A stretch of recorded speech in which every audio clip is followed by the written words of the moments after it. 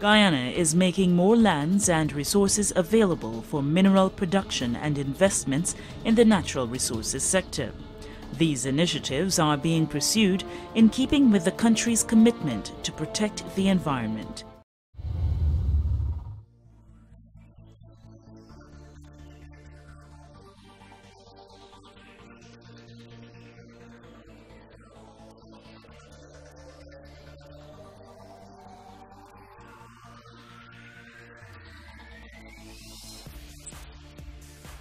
The focus of this year's budget, as we've heard outlined by our able Minister of Finance and many colleagues who have spoken, even some of the colleagues on the other side have recognized some of the merits therein, is about creating opportunities for our people. And I wish to say, not only creating opportunities for people, but creating opportunities for all our people. The 2014 budget, as presented by our minister, and representing the vision of our president and our government, is also about transforming our country, transforming our economy, and ensuring that our economy is resilient, not only for national circumstances, but also resilient in terms of dealing with what we can say unpredictable international developments. And so, Mr. Speaker, the 2014 budget is about positioning and also preparing Guyana. Preparing Guyana not only for today, but also positioning Guyana for sometimes the unknown and the known tomorrow.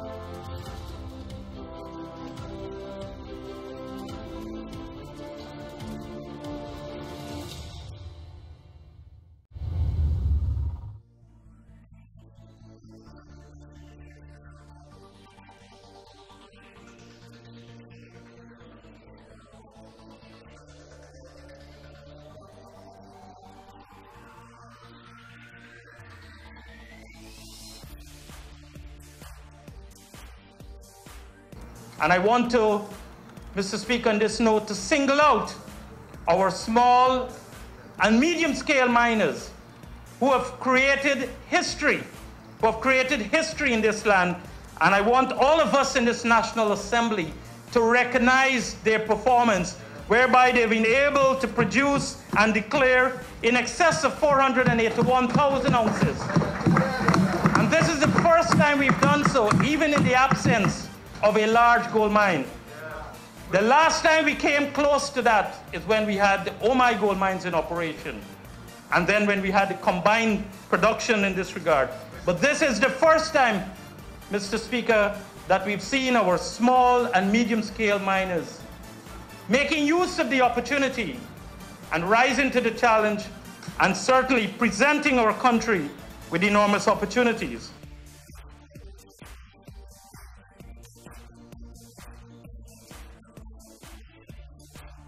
Last year, if we look in terms of diamond, we've seen our declaration for diamond has increased by in excess of 55%.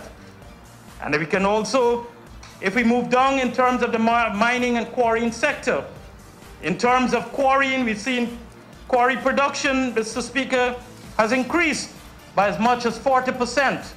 This speaks to not only the public works projects that are taking place, but it also speaks to the dynamic private construction sector that is taking place in our economy.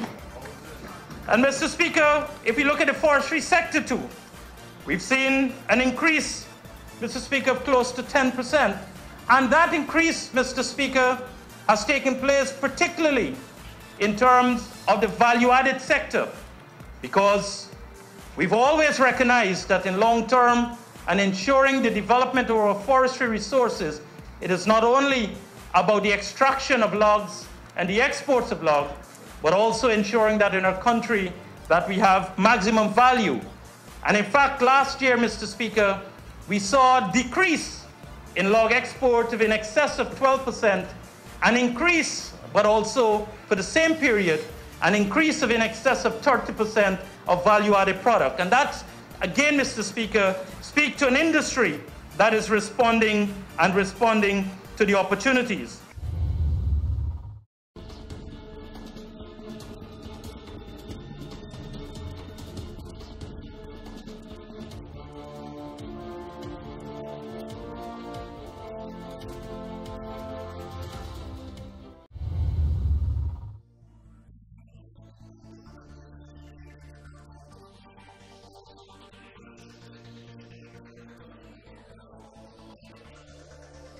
We've recognized the challenges that we've had with bauxite, particularly with the global market situation. But that did not daunt the two major companies. And that is why last year they've invested in excess of $17 million US. And this year, Mr. Speaker, they're poised to increase and even diversify their production and their export. We have resurrected the bauxite industry. We have resurrected the bauxite industry. And we have brought communities that were abandoned. Communities, be it in Region 10, in Linden, Aichuni, or up the Berbice River, Kokwani, Araima, Hururu.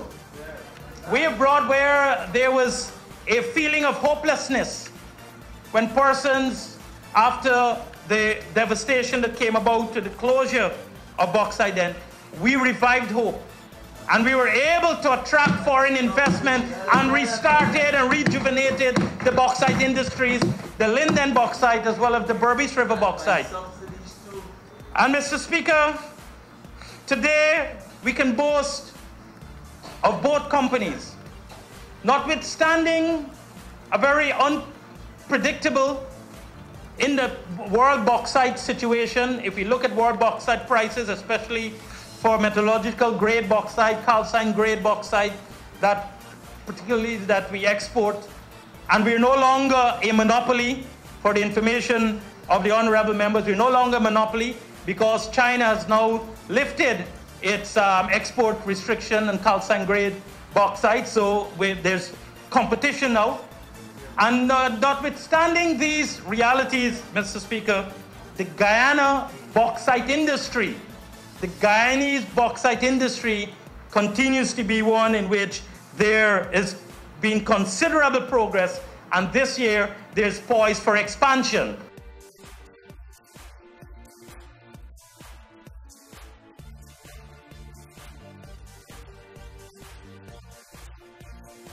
The question was asked by one of the honorable members about Hururu and the suggestion that this investment has taken advantage of an Amerindian community in the Berbice River. And Mr. Speaker, several honorable members here would recall that in an appearance before the Natural Resources Sectoral Committee, a request was made of me to table all the documentations as it pertains to that particular arrangement, as it pertains to the investment that was taking place. And I wish to report that I have submitted same, and it will show very clearly the deliberate efforts made by the Ministry of Amerindian Affairs, working with the Ministry of Natural Resources and Environment and the companies, but very, very, very, very critically, the role played by the communities that ensuring that at the end of the day, that the best deal, the best arrangement was had for that community. And the documents are there, it's public, and I've already tabled this to the Natural Resources Subcommittee. So let us not get away that these investments are cheating, robbing, and denying people of opportunity. In fact, it's the opposite. They are providing opportunities and protecting and enriching and enshrining and expanding the rights and opportunities of people in those communities, Mr. Speaker. Boasting some 75% pristine rainforest, Guyana is home to more than 8,000 species of plants, mammals, birds, fishes, reptiles and amphibians, and countless invertebrates.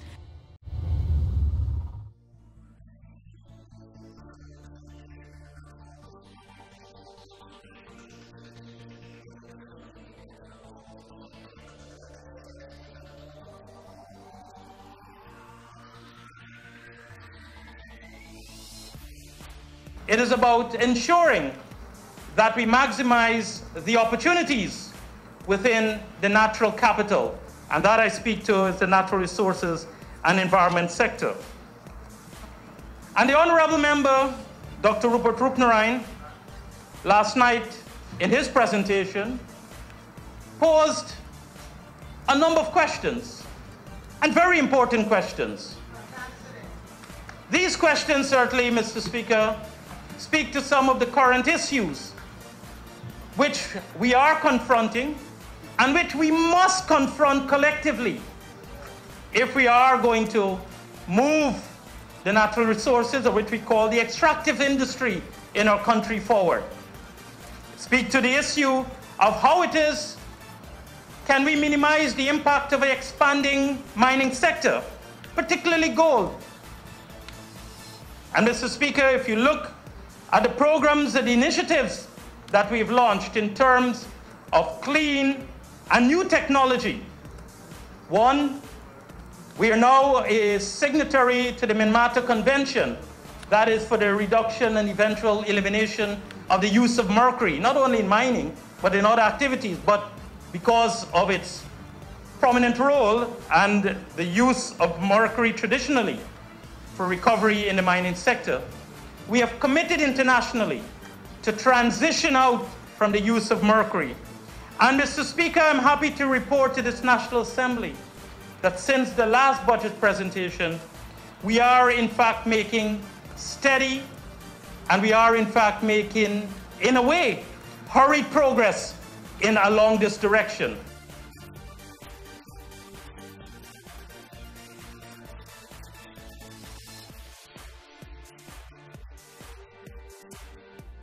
At the end of last year, we were able to announce a $1 billion program to assist the industry in moving away from mercury.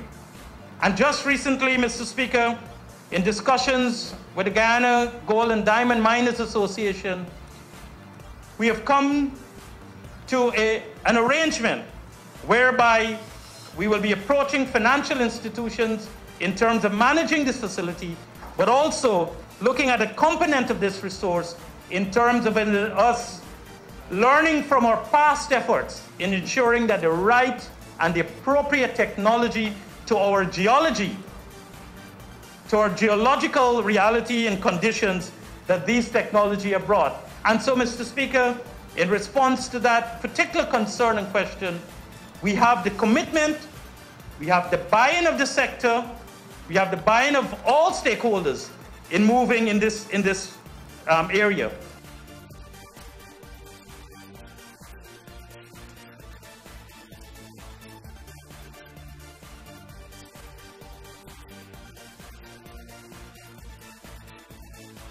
In the issue of diversification, because we don't only want the mining sector to be only focused on gold, and we've started work in terms of diversification, looking at other minerals.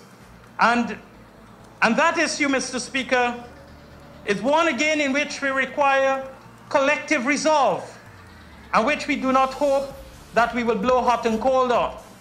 And last year, Mr. Speaker, you would have been, or earlier this year, you would have been aware of the debate, the public debate on the Muri project and the granting of the PGGS in the New River area, Mr. Speaker. And much has been said about that. But, Mr. Speaker, the underlying objective of that and other efforts is for us to understand what it is we have, the resources that we have, and the focus of that particular PGGS, or the focus of that particular effort, was for us to develop, as it were, rare earth elements, which, in fact, Mr. Speaker, is a very, very scarce commodity.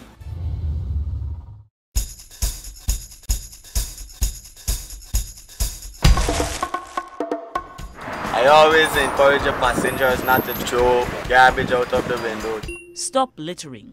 Do the right thing.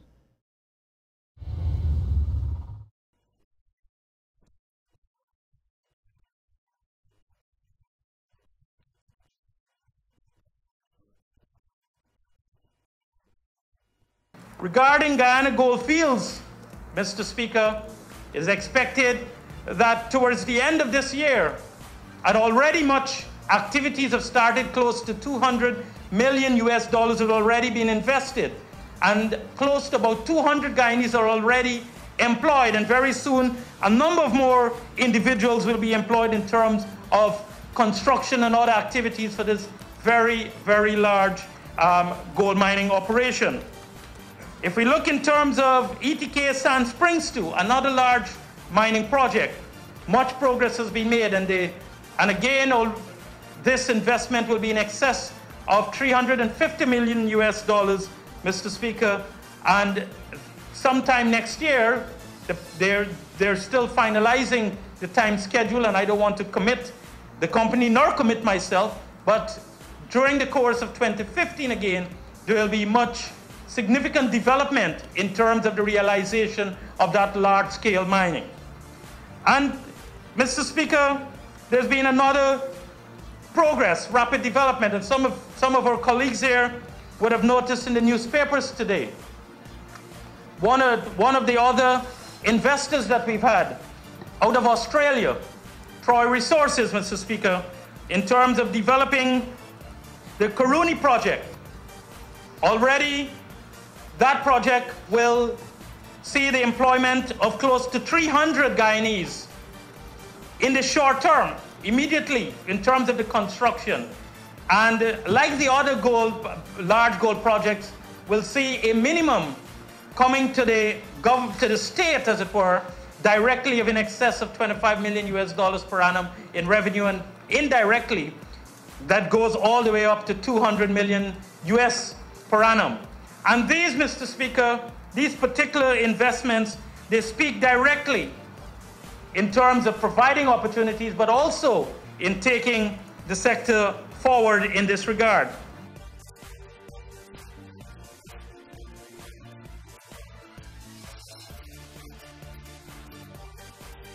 Large and medium scale miners, they will have what you call an investment development agreement, whereby they're provided with various forms of concessions, duty-free in terms of machinery, equipment, spares, and so forth. And for the small and medium scale operators who may not have an IDA, they themselves, through a process working with the GGMC, would be qualified in terms for exemption for ATV, excavators, bulldozers, and other machinery that are used within the mining industry, including mercury-free technology in this regard, and various spares and equipment that are necessary. These are the types of incentives. In fact, if we look at last year, concessions granted to small operators, small miners, there are 150 excavators, 6 tractors, 190 ATVs, various pickups, number of trucks, and so forth. And currently, Mr. Speaker, I wish to report that the Minister of Finance is currently examining the appropriate regulations whereby we can provide our small miners too, because currently they qualify for single cab pickup and vehicle for transportation. But recognizing that we have female miners and we need people to be transported not only comfortably but safely, we are looking in terms of having double cab pickup and even car to qualify in some regards for our small miners.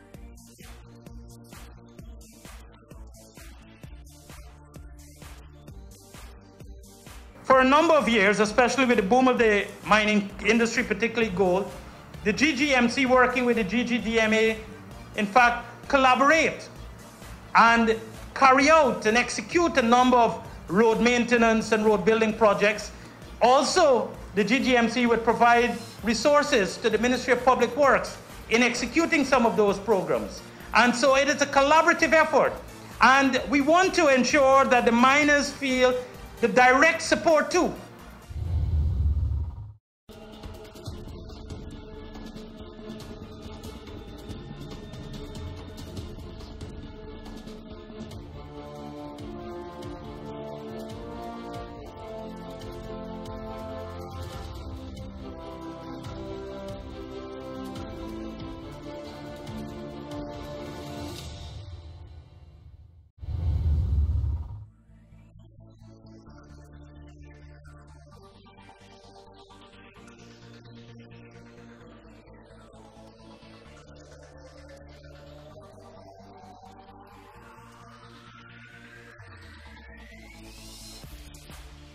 this singling out of Chinese investment, Indian investment, American investment, or whatever investment, or African, I think, Mr. Speaker, it is unhelpful. It does not send the right signal, because we live in a globalized environment. We live in an environment where, in fact, the competition to attract investment, in fact, is very, very intensive. And the fact that due to our country, due to the enabling environment that the PPP civic government has created, we've been able to attract here. And due to all the people of Guyana, I think is something positive and something that we must celebrate.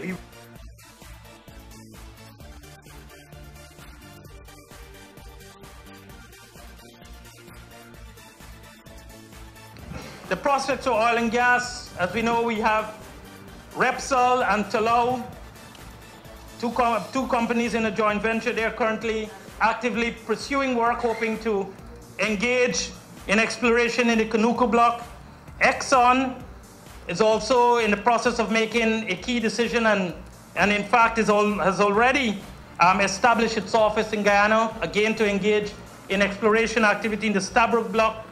CGX2 is engaged in a number of preparatory activities to have renewed exploration both in the Corentyne and Demerara, as well as the onshore.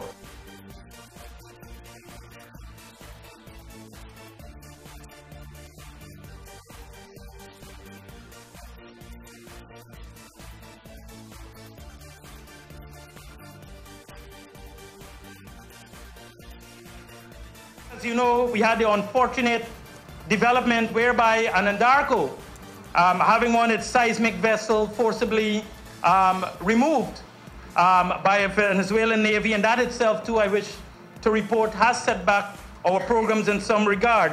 But Mr. Speaker, it points that what we require in Guyana is unity. What we require in Guyana is togetherness on this particular issue. Because I wish to refer to another issue where just recently our Honorable Minister of Foreign Affairs have had to, through the Ministry of Foreign Affairs, we've had to protest.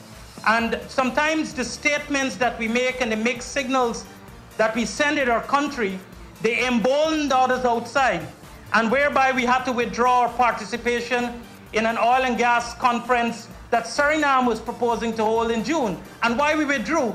They were circulating the documents, and as part of the Suriname map, they had the New River Triangle area included. And Mr. Speaker, I point to that because we have to constantly and consistently and stridently take a unified stand on our territory, but also the development of our natural resources. The Ministry of Natural Resources and the Environment is creating conditions for the responsible and sustainable exploitation of the country's natural resources. Operators are encouraged to mine with the environment in mind.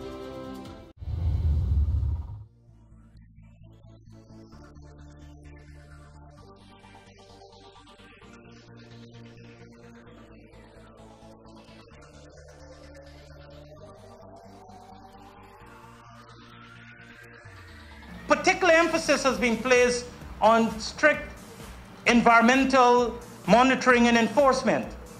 And what we have done, Mr. Speaker, in addition to collaborating with our international partners, be it CI, WWF, working with the KfW of Germany, and other UNDP and the World Bank, and a range of other partners, we've also looked at developing our national regulatory institutions. Take, for instance, the EPA, in ensuring that we boost its capacity, even the environmental division within the GGMC, in ensuring that there is compliance, working with communities, particularly Amerindian communities, in terms of training environmental monitors, so that we can have constant monitoring, particularly an area of particular concern in terms of water pollution, and ensuring that we manage that and we do constant monitoring and we take necessary action if we find that we have a situation that requires attention.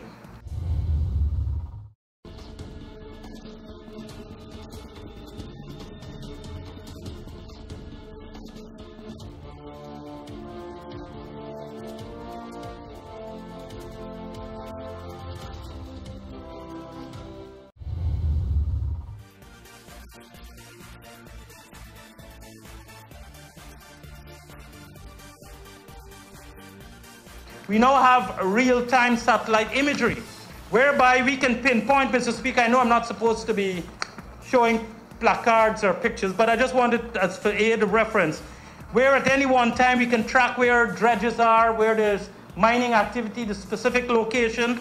We can also point to where there are hotspots of immediate deforestation. And this type of info, Mr. Speaker, is very, very important because we can tell you every mining activity that is causing deforestation, there's more than 10 hectares. We're building 15 more mining stations in addition to the 35 forestry stations that we have, already 4 being completed. So I speak to that, to those efforts, among others, because it shows our commitment to REDD+, to managing, whilst we are very much interested and we are promoting an expanding extractive industry, we want that to be done in a sustainable as well as in a responsible way. Check us out on the internet for this and every episode of El Dorado Shines. Just go to YouTube, search for El Dorado Shines and start watching. Or like us on Facebook and receive instant updates.